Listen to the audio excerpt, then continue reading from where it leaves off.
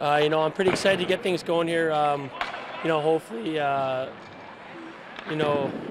play like I did when I was here back early in the year. Got a lot of confidence. Had a pretty good year in the American League, and I'm just looking to have some fun and do what I can to help the team win.